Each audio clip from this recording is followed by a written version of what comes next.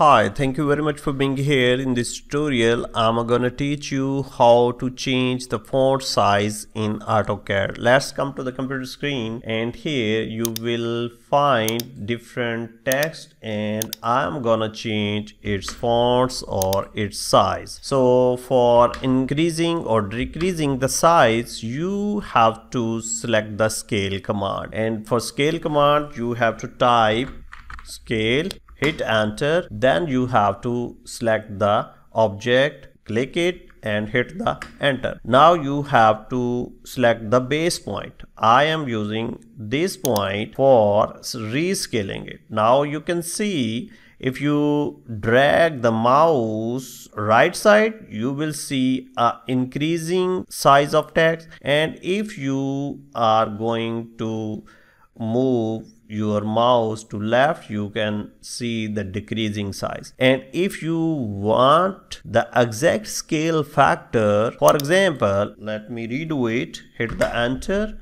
select object and hit base point, and now, and if you want to know, and if you know the exact scale factor, for example, if you want to make it double, you have to put a scale factor 2.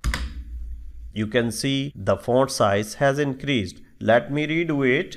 Scale, enter, select the object, enter, select base point. You can select the middle point. You can see here, and then you have to put the scale factor. If you want to retain it, you have to put 1, and if you have to double it, you have to press the 2, and if you want to make it triple in size, you have to put 3, and then you have to hit the enter. You can see the font size has increased. Let me do it in another way. If you have a multi-line text, this is the single line text and this is the multi-line text, and if you have the multi-line text, then you have to double click this text and you are in text editor mode, and in this case you have to select the text and then look at here at this value, text height. You can change it, like in my case I'm gonna change it 0.30. You can see the text size has increased, and if you want to decrease, you have to decrease this value. So this is a way how to increase or decrease the text size both in single line text and in multi-line text in AutoCAD. Thank you very much for watching this tutorial. Keep watching the next one.